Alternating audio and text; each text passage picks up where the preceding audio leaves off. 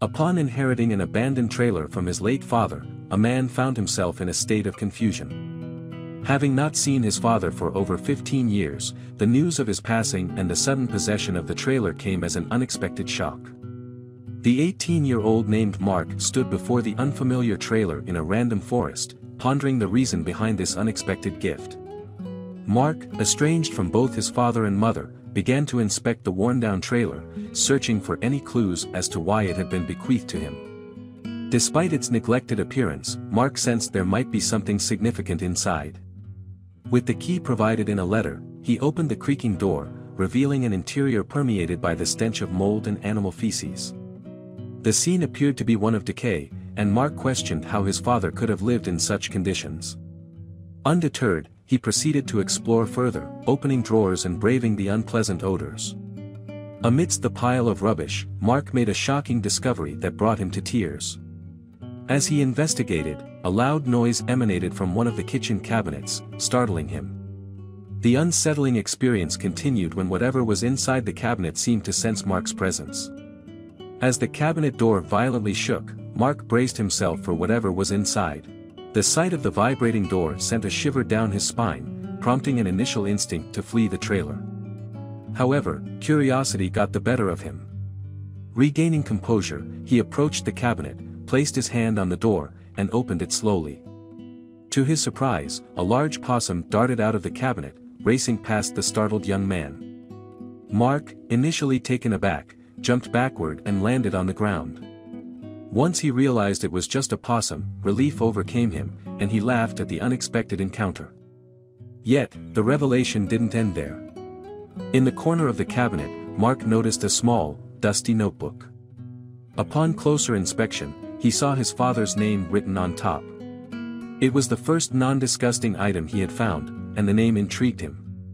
Nervously, Mark opened the small notebook, revealing a diary detailing his father's life. Holding something that belonged to the father he last saw as a small boy stirred emotions in Mark. As he read through the pages, Mark was astonished. The diary contained more than just written words about his father, it held a letter addressed to him. His father expressed the hope that Mark was doing well and explained that he and Mark's mother never wanted to leave their son's side. However, they felt compelled to do so, as staying would have jeopardized Mark's life. The heartfelt writing continued, with Mark's father expressing the sincere wish that his son was now leading a good life. Filled with a mixture of relief and confusion, Mark absorbed the written words from his father's diary. The page ended with a cryptic promise to reveal the truth, leaving Mark bewildered. As he turned the page, his eyes widened at the sight of a phone number prominently written in the center. A surge of anticipation and anxiety gripped him as the words instructed him to call the number immediately upon reading. With the notebook in one hand and his phone in the other, Mark stepped out of the trailer. Memories flooded back as he pondered the mysterious circumstances surrounding his parents' sudden departure when he was just 3 years old. Raised by his grandmother, Mark had spent years searching for his father and mother, yet no trace of them was ever found. Now, on the brink of uncovering the truth, Mark struggled to make sense of the past. Standing at the precipice of discovery, he felt both nervous and determined. With shaky hands, he dialed the number, wondering who would answer on the other end.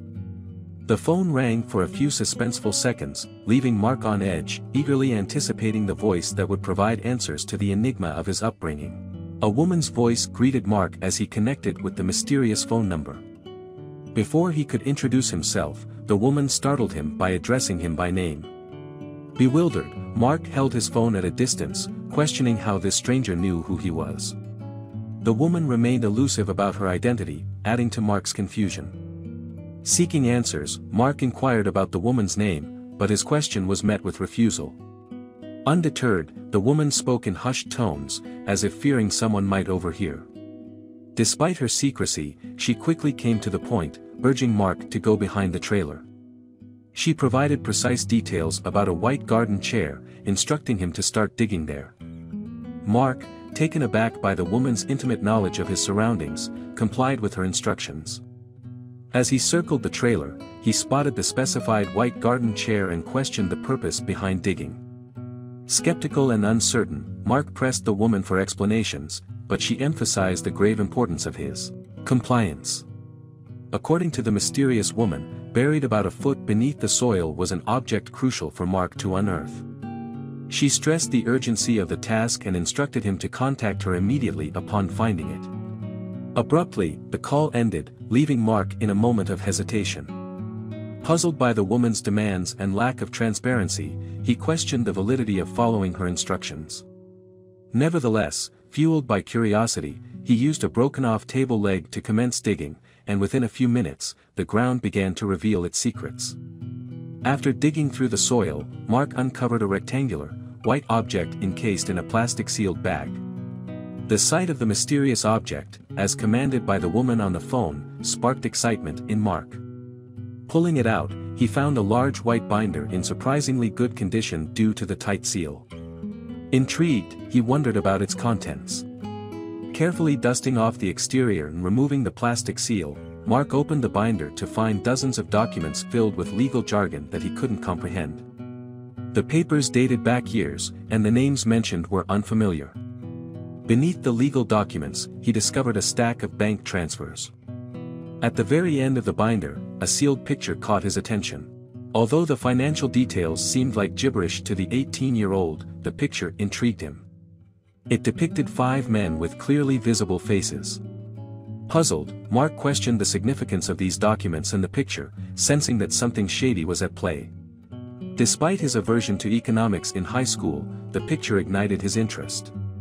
Seeking answers, Mark decided to follow the woman's demands and call her back.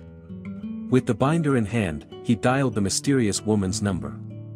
She answered after just one ring, revealing her anticipation. Mark informed her that he had unearthed a white binder.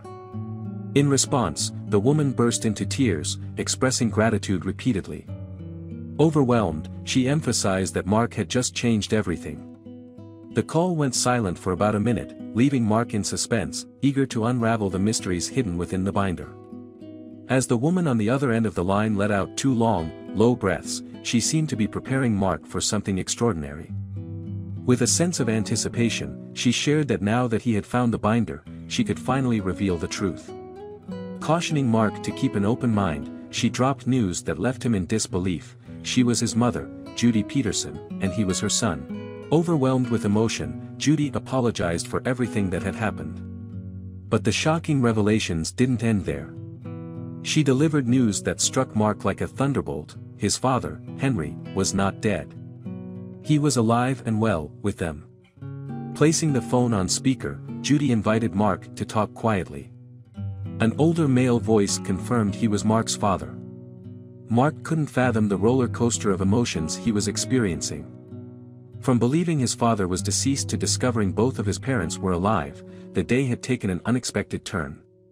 Mark, wiping tears from his face, questioned the impossibility of it all. Judy explained that they had been in witness protection for over 15 years after getting entangled involuntarily in criminal affairs. His parents had placed the key evidence, the documents Mark had just unearthed, in the ground for him to find. The illegal documents and transactions held crucial information to bring down the criminal organization they were involved with. Judy emphasized that Mark held the evidence needed to dismantle the criminal network once and for all. The revelations left Mark in disbelief, processing the surreal turn his life had taken. There were extensive bank transfers and contracts that exposed the extensive fraud scheme these criminals were engaged in. The key linking everything together was the photograph firmly held by Mark, a sealed picture at the back. "Do you see it?" Judy asked Mark, who responded with a positive hum. "Well, that picture reveals the 5 heads of the crime organization. The police have been trying to apprehend them for years, and you now possess all the evidence needed to identify them." "But why was all of this evidence in your possession?" Mark inquired. His parents attempted to delicately explain the situation. "We gathered it over the years because we were deeply embedded in their organization. It's not that we had criminal intent ourselves, we had no choice. Your father, being an accountant, handled the bookkeeping for a major corporation. Unbeknownst to him, this criminal organization had infiltrated every part of that company. He did their bookkeeping for years without realizing it. When he finally found out, we were too deeply entangled in their criminal web. That's when we started collecting evidence to incriminate the organization. Once we had enough, we knew we had to make the toughest choice of our lives, his mother explained. Leaving Mark was the single hardest thing they ever had to do, she continued. But we had no choice. The evidence Mark now holds in his hands put a target on our backs. As the organization grew more and more suspicious, we had to take action. Henry began to notice that they were discreetly being followed everywhere they went. Eventually, it became so troublesome that they had to enter witness protection. We didn't want you to grow up in an environment where danger was always lurking around the corner. We didn't know if tomorrow would be the day when those criminals would find us. You were so young, and you deserved to grow up carefree. That's why we gave you to your grandmother, his mother explained after completing the narrative. After the explanation, there was only one thing left to do. Judy asked her son to deliver the entire binder to the police station. There, the evidence could be sorted, and perhaps all of this could come to an end. However, she emphasized, don't go to the police station downtown, anywhere but downtown, in a panic. Mark, initially distrustful, listened as his mother had asked him to. As her story continued, he started to believe her. He understood why they made the choices they did, and tears streamed down his face. After a short moment of complete silence, Mark began talking. He thanked his mother for making that tough decision and assured them that he had a good life with Grandma. However, there was one thing he didn't understand: why didn't you just go to the police back then? His mother let out a sigh of despair, explaining that this was precisely what they did 15 years ago. They went to the police and told them everything they knew. The police seemed to take it seriously and promised to help. But then, something strange happened after coming clean to the police. Despite waiting days for a response, the one they received was not the one they expected. Returning home late one day, they opened the front door only to discover that their entire house had been trashed. It was evident that someone had searched every inch. The police were the only ones aware of the evidence against the criminal organization. Fortunately, they had a personal friend within that precinct who could help. This friend confirmed a growing fear that the organization had infiltrated even their own department. Nobody could be trusted, and the evidence had to be hidden. The friend within the force made the brave decision to go rogue, placing them into witness protection without anyone within his own precinct knowing about it. They were totally off the grid, but not before hiding the evidence somewhere nobody would find it. Mark's mother concluded by explaining that this was precisely why Mark couldn't go to the police station downtown. They didn't know which officers there could be trusted, and even bringing it to their friend was risky. We don't know who's watching in there, Judy said. Mark now completely understood. He promised to help them take down these evil men. After hanging up the phone, he didn't hesitate for a moment. Mark got into his car and drove as fast as he could to the police precinct 2 towns over. That's when everything went swiftly. Walking into the police station with the binder tucked tightly under his arms, Mark asked for the commanding officer. After a brief wait, a stern-looking man stepped forward. Mark shared his story and presented the man with the binder. They stepped into an interrogation room, and together with a few other cops, they inspected the evidence. It took a little while for it all to make sense due to the sheer volume, but Mark could see the eyes of all officers widen in shock as they put together the puzzle pieces. One officer pointed at the picture that lay on top of the documents, saying, "That's the head of police in North County." The other officers now saw it too. They needed to investigate this further, so they told Mark to go home and wait for a phone call. Mark agreed and eagerly awaited their response. Fortunately, he didn't have to wait long. On a Sunday morning, just as Mark was finishing a hearty breakfast with his grandmother, the doorbell rang. Who could that be? His grandma asked, but somehow Mark already knew. He had a gut feeling that policemen would greet him when he opened the door. Mark pulled open the front door and was greeted by a man in uniform. "What is it, officer?" Mark asked. "Do you have news about the thing we looked at?" he inquired carefully. The policeman nodded and confirmed, "We can confirm that, because of your evidence, we arrested all the involved parties, including the 3 police officers in North County." The police officer then smiled again as he turned his bulky body sideways, blocking Mark's view of what was behind him. Now, Mark could clearly see a police car parked on the road, and out of it stepped two individuals who had waited to hug Mark for a long time. The officer said that everything was safe now that the entire organization was behind bars. There was no reason for Mark's parents to remain in witness protection, so they exchanged information with their friend in North County, leading to their address. The officer asked, "Are you ready to meet your parents?" Mark didn't have to think twice about his answer. He stepped past the policeman and walked over to his parents, who were already in a full sprint. It was a heartfelt moment, with tears in all three of their eyes as they hugged each other again for the first time in 15 years.